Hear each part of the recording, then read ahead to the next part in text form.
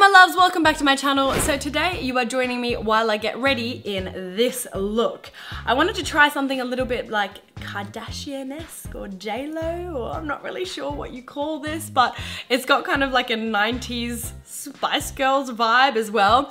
I definitely wanted to try something a little bit different because the other day I got my makeup done by Hector, Rihanna's makeup artist, and I learned a lot of tricks that I really wanted to try. So I was super inspired to sit down and, you know, just play and have a little bit of a go at doing some different makeup. This is definitely something that's outside of my comfort zone. I don't normally go nuts with eye colors or anything. I tend to stay in like that neutral lane, but I really want to start playing around a little bit more and having more fun with my looks. So this is something I really wanted to do. Also, I posted this hairstyle on my Instagram a couple of weeks ago and I had a lot of girls asking how I did it because obviously I have really short hair. So if you want to learn all of the tips and tricks that I learned the other day and also how to blend extensions to get this kind of a look going, just carry on watching.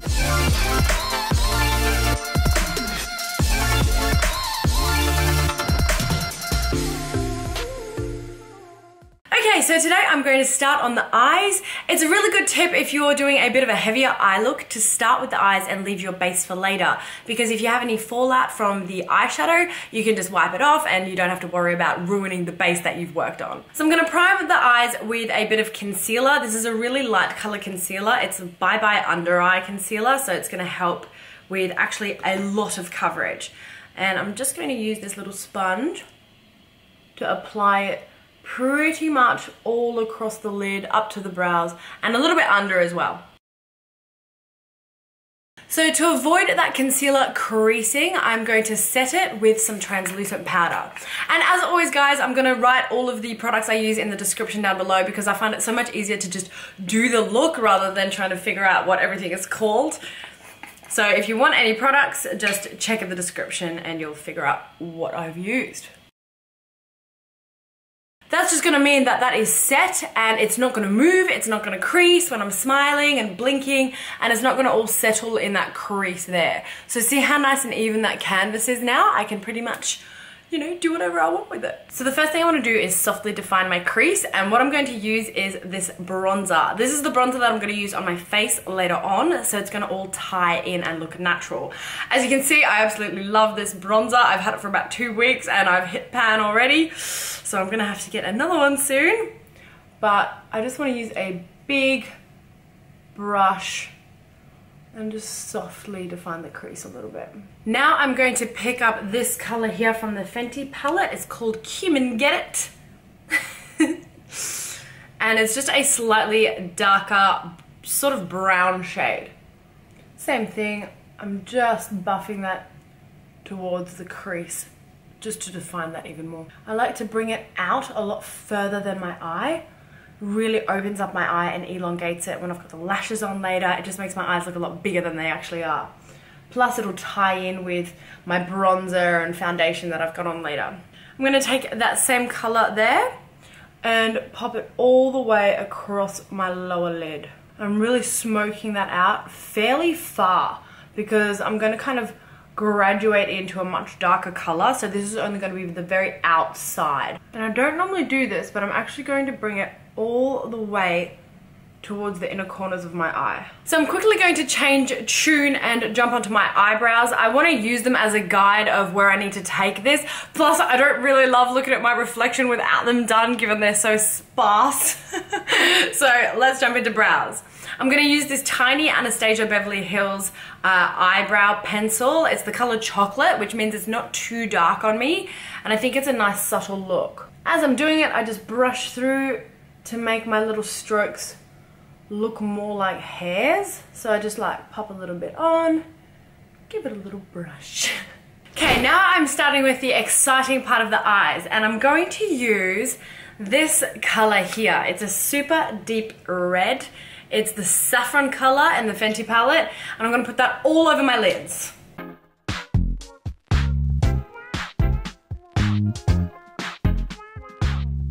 If you don't use these already, I cannot recommend them enough. They are called face halos, and they're like these little microfiber cleansing towelettes.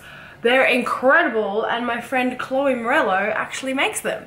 So definitely want to support that. She actually just made a video that she dropped on her channel of us getting ready together. So if you want to see us having like a little bit of a chit chat and both of us getting ready, head over to her channel. I'll make sure I'll link it in the description below. This is looking crazy, but don't worry, I will bring it back in.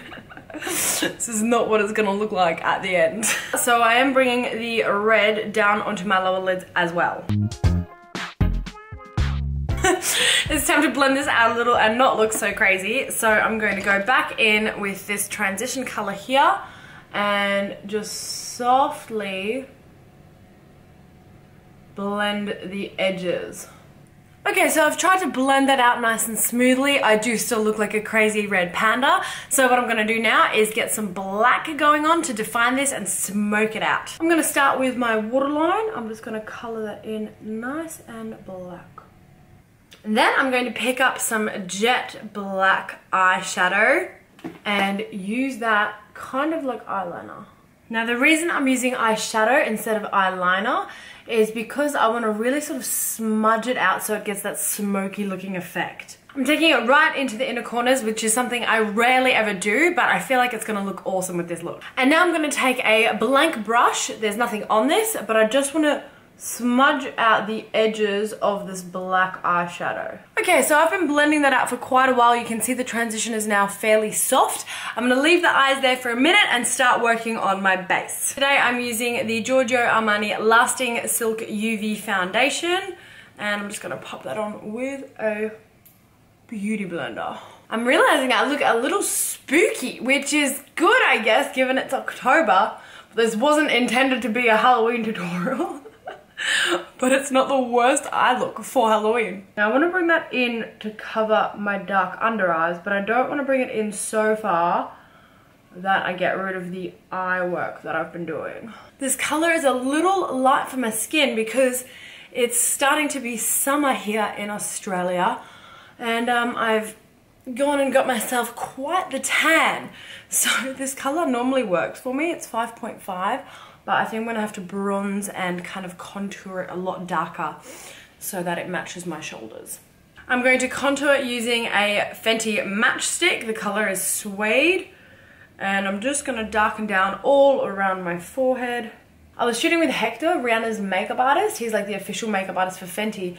And he told me to do my contouring higher than I normally would and kind of brush it down because it's gonna lift my cheekbones up. So I'm gonna give that a go today. You can see the video of him doing my makeup. It should already be live now. Kane's currently editing it while I'm filming this. And today I'm gonna make my lips pop. They're gonna be nude, but I still want them to have some presence. So what I'm gonna do is contour up my lower lip. It's kind of like overlining, except less obvious in my opinion, because you blend it out a lot more. And for the highlighted contour, I'm gonna go back in with the Bye Undereye concealer. It's got really, really good coverage. And I wanna use this to define this whole area and look a little less Halloween-y.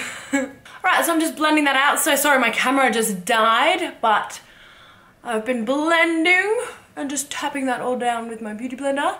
I'm going back with my translucent powder and I'm going to set that under the eyes before I start smiling too much and getting the lines everywhere. Now I'm still looking a little vampish with this light fair skin, so I'm gonna go to town with my bronzer. And I'm just popping that over where I contoured. Don't forget about the ears, otherwise they're gonna look odd compared to your face. Rihanna's makeup artist was actually highlighting my ears, like literally put all sparkly highlighter on it, which I've never done before. But look cool. I like to pull my hair back so I get it right up in the hairline there and don't have this like sudden start of makeup. And now to just tie in my eyes, I'm going to take a little bit more of this bronzer and sort of flick it out to meet my temples. I'm going to tidy up under the eyes a little more with a really light pressed powder just to brighten up that little bag there. And finish off the face with a bit of blush. This is just going to tie in the colour of the eyes a little bit and bring a bit of warmth to my face. Definitely needed. And now I do typically love bright inner corners of my eye. So what I'm going to do is pop a little bit of sparkle, sort of almost on the side of my nose there, which is going to lift that but allow me to still have the dark inner eyes. So this is my favorite product at the moment to do that with. It's a Colourpop Lustre Dust. And it's like a really loose powder, but it is so sparkly. So I'm just going to pick a little bit of that up with an earbud. And like basically there, create a little bit of a highlight. See how you just want something there to like catch the light a little bit? And then I'm also going to pop a little highlight here. And I'm going to use this pinky purpley Fenty product. Killawat Foil. Pretty much right under the eyes. It's a lot higher than I thought you had to put it. But that is something I learnt yesterday. This look would not be complete without some big luxe lashes, so I'm going to use these ones. They are new, they're called Coco, and they're amazing. So I've cut the outer corner of that off, which is going to mean that the outer corner is really nice and long. And I'm just waiting for that glue to dry. While I let those lashes dry, I'm going to pop my lip on. I'm going to keep it nude, given I've got so much going on in the eyes. I think it's best to keep it nice and simple. I'm going to line it with this dark nude. And because I'm in an Airbnb at the moment, I don't have my entire kit on me, but I want a really, really nude matte kind of look. So I'm going to use another liner and just color in the rest of my lips. And I'm going to finish that off with a little sparkler on the lips because the eyes are quite matte. This is the Chloe Morello Pixi collab, and it's like this really nice shimmer lip gloss. Mascara.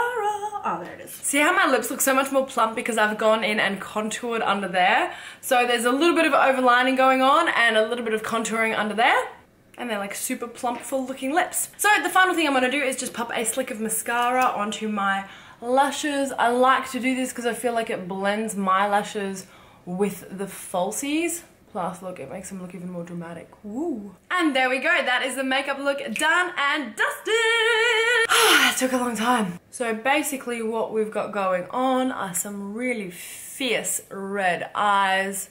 It's a really strong color there towards the center of my eyes and kind of smokes out to the black towards the outer part. I've done black all the way around my eyes, which I rarely ever do because it seems really, really full on, and if you don't blend it all out right, you can really look quite panda, which is, yeah, you need to give this look a little bit of time, and it's all about just like really softly blending and not putting on too much, but just layering little bit by little bit. I have got that purple highlight on, a little bit of highlight there in the center of the nose just to draw the attention, and the lips are looking a lot more pouty than when I started because I have, so you can see how that's kind of fading out. It's not a distinct line. I definitely feel a lot more made up than what I normally am. Like I feel like I am ready for a nighttime event. So now that I finished my makeup, it is time for my hair. I'm going to do a style that I actually posted on my Instagram a couple of weeks ago, and I had a fair few comments of people asking how I did it, especially given that I have currently fairly short length hair. So there are a couple of tricks that I do to achieve this style. It's gonna be like a tight half up half down kind of vibe, but I'm gonna pop my extensions in. I'm gonna show you what I do to blend them. Might be worth zooming out a little so that you can actually see what I'm doing on the top of my head, on the top of my head, on the top of my head, on the top of my head. Okay, let's go. So the first thing you want to do is kind of grab the top of your hair and pick up everything that you want to be in your pony. Doesn't have to be perfect, but you need to put it away. Alright, that's going to be my pony. I'm going to just clip that away for now because we're going to work with that a little bit later.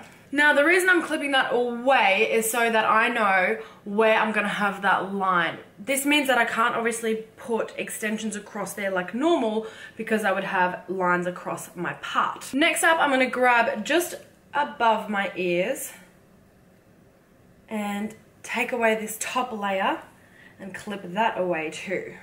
Now this trick is a really good trick if you have short hair, and especially if it's a blunt cut.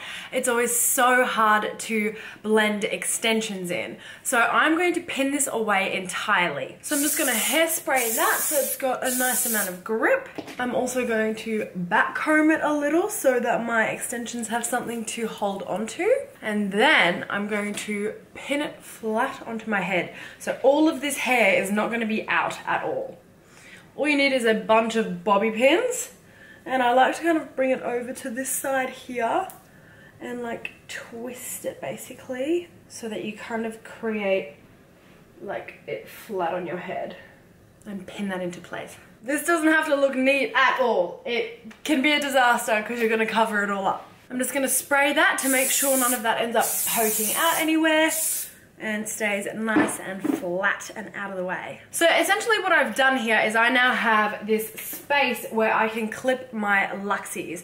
Now I use Luxy hair extensions, and what I like to do, because I have some highlights in my hair, is mix two different colors.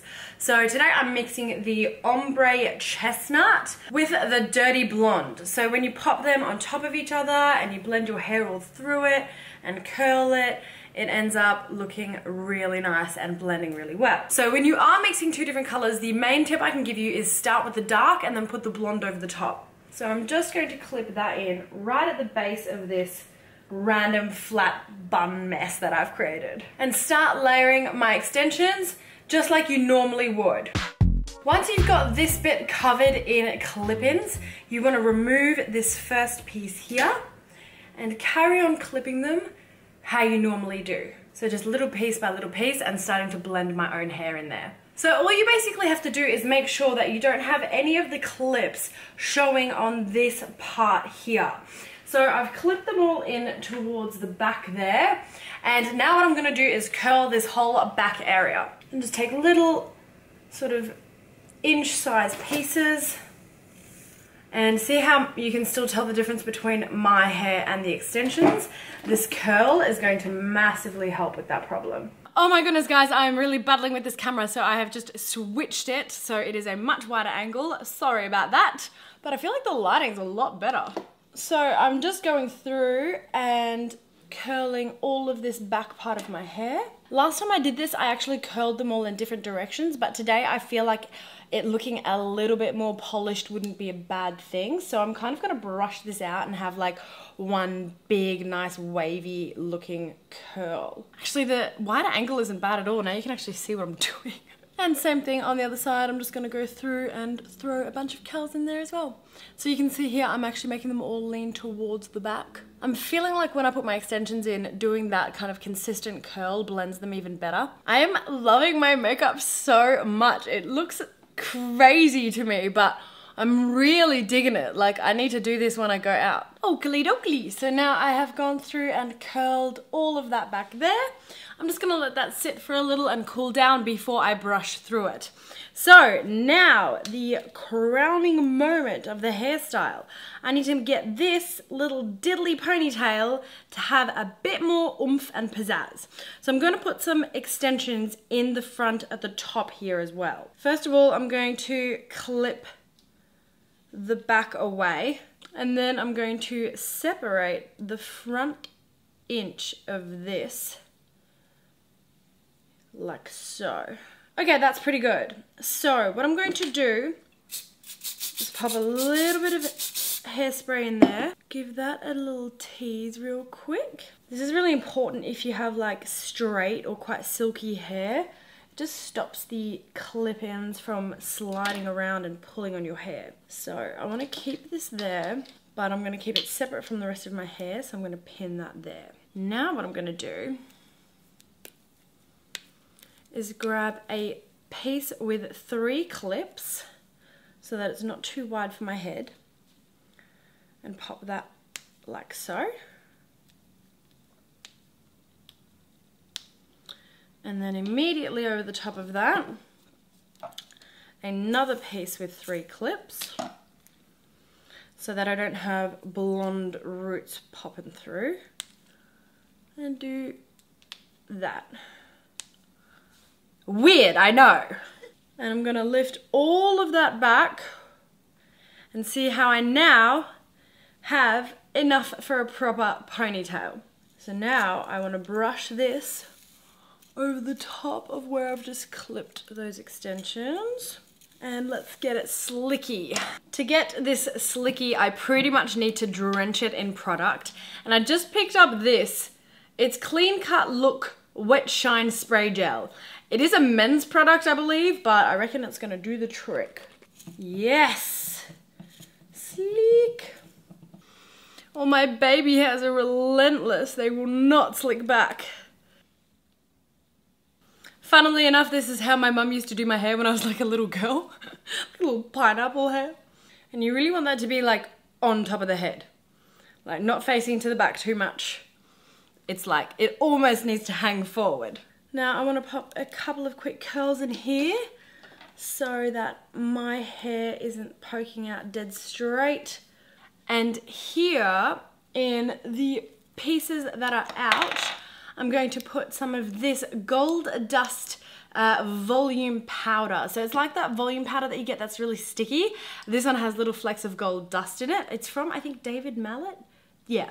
And basically, I'm just going to pop that all around here and oomph up that volume a bit there. And voila, that is the look complete. Now, I hope you like it. I feel like it turned out a lot better than what I was expecting even, especially the makeup. I'm just digging that look, and I definitely need to try a few more like colored eyes and things like that. I feel like I've been hanging out in the neutral bronze lane a little bit too much, and I need to, you know, have fun with it and get a bit more adventurous and play around a bit more. I also hope that you enjoyed the little tricks of how to blend the Luxys with my short hair.